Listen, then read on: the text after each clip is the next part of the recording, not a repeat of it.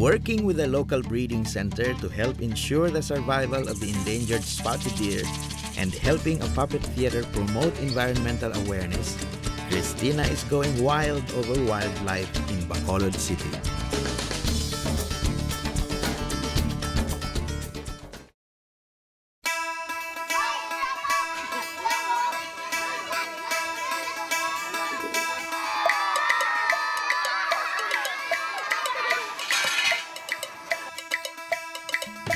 Ginasimbol natin ang stage. Dugay-dugay doon tama na nila sa backdrop, sa lights.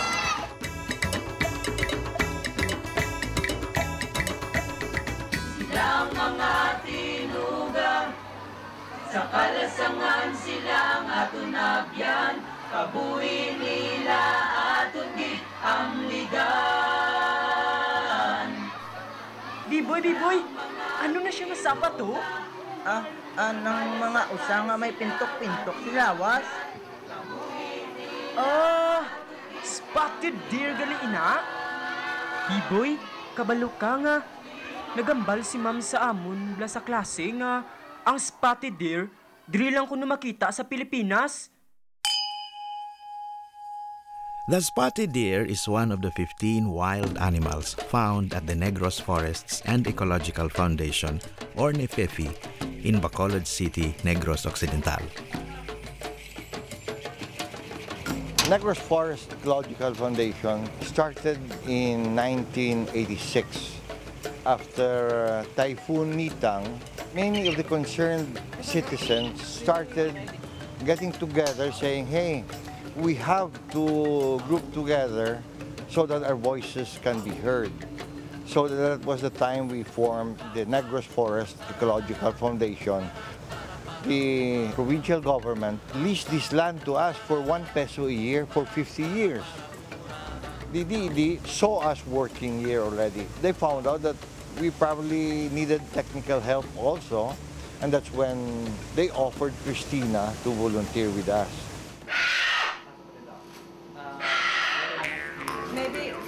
Christina Georgie is a wildlife veterinarian working with NEFEFI to help upgrade its veterinary facilities. She is a consultant sent by the DED, or German Development Service, under the German-Philippine Development Cooperation Program. One of Christina's main responsibilities at NEFEFI is to manage the captive breeding program of the spotted deer and the Visayan Warty pig. When we look at this breeding center, we really should look at it as a genetic bank.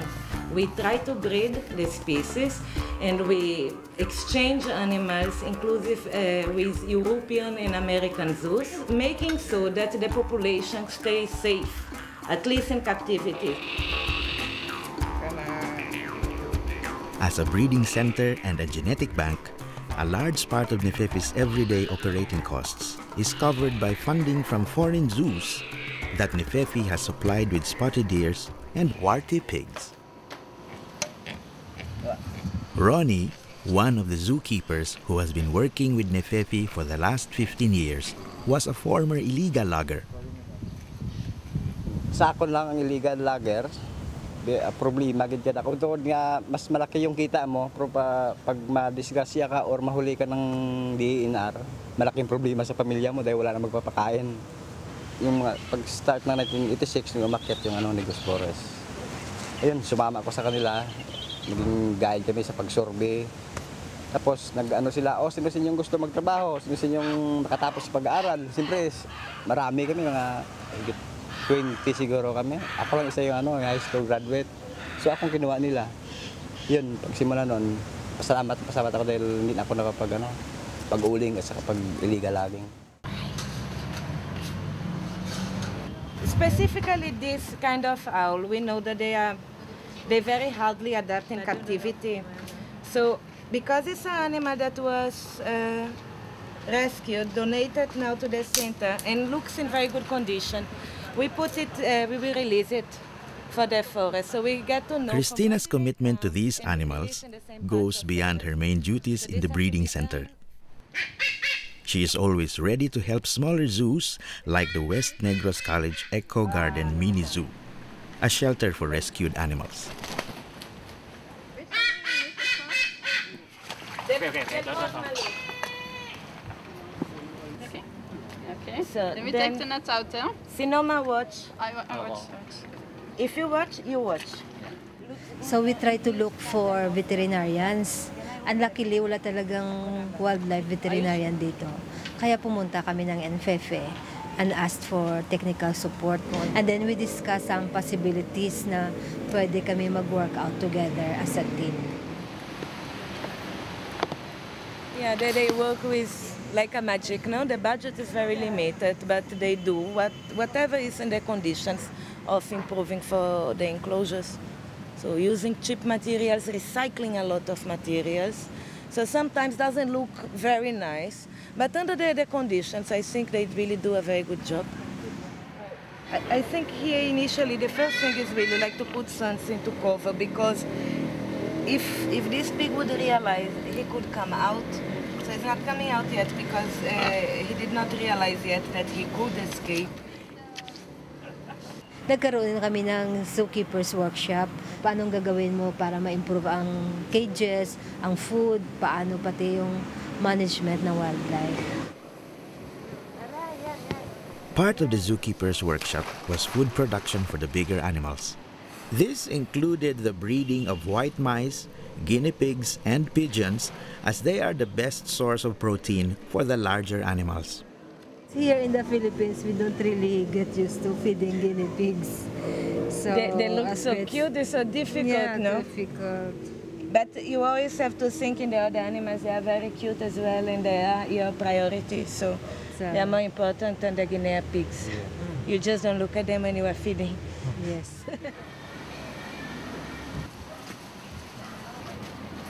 So they're proud of Eco Garden. Bali, ang naitulong talaga ng DED, siguro dalawang aspeto, no? Let's say, ang pinaka-importante, technical aspect sa management ng aming wildlife, veterinary improvement ng education component ng Eco Garden, and second, ang sa amin, educational aspect, let's say, integration of environmental education sa curriculum.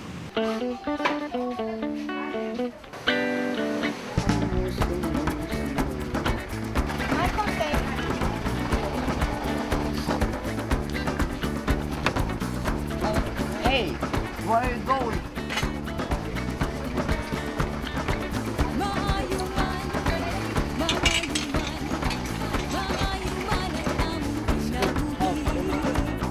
Promoting environmental awareness is the other key responsibility of Christina in her work for the DED. The educational system here is still very colonial.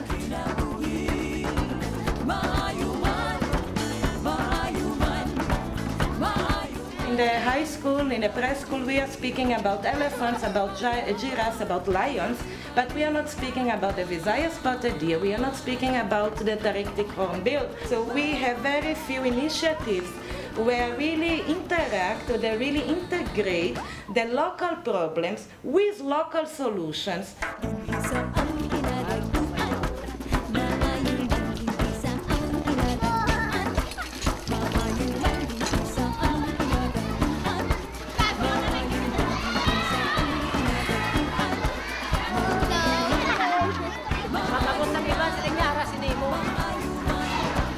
Una-una gid nag-invite si Christina sa consultation meeting upod sa iban nga mga NGO. Tapos naka-attend ko to, nag-istorya si Christina sang project sang puppet, no, nga gamiton para sa education program.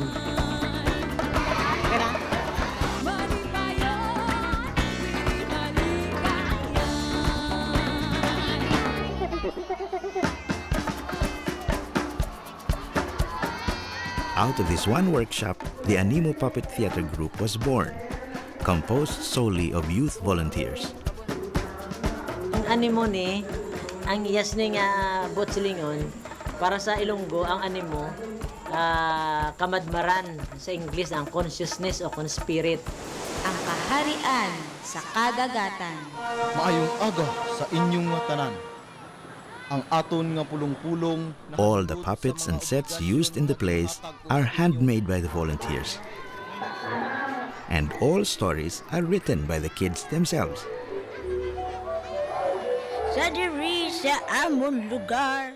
Kapag bumubuo kami ng concept, yun brainstorming, and then after nga ma-create kami isa ka storyline or isa ka outline, and then we integrate na dialogues and the proper script setting, and then yun na.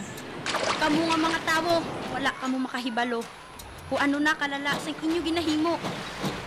To date, Animo has 3 original plays promoting environmental awareness. Kapag hinulsulan ninyo initanan.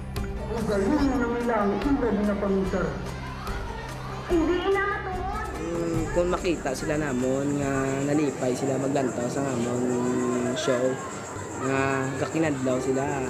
Di ba batyagan na namon nga sa amon tagipusoon nga batyagan namon nga nalipay man kami nga makita sila namon nga namian sila maglantaw sa namon show.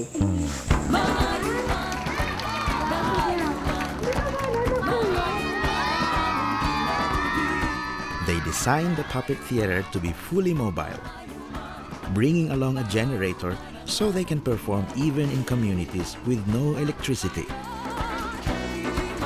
In these 3 years' time that this project is running, this project became very, very strong and got a very, very strong identity. So for us, it's really a gift that this project is working in the way how it is. We should do it forever. Pagkatapos ng show, may discussion kami. Namangkot ko sa ila, o ano ang inyong intindihan sa show. Nagplano sila sa kung ano ginhimo sa ila sa mga tao. Ginanos na sa mga tao? Ginabuso. Dahil napag-aralan ko yun dito na dapat pala yung kahoy hindi pinuputol, dapat magtatanim tayo para hindi masira yung kagubatan. From the child discovering her place in the environment to the grown-ups rediscovering theirs. If both younger and older generations can come together to preserve the environment, then maybe one day we can set all the birds free. Singlayan ng agila sa himpapawid, singlayan ng agos ng batis, singlayan ng igat sa karagatan, singlayan ng pintig ng puso, singlayan ng pagdaloy ng dugo sa kaugatan.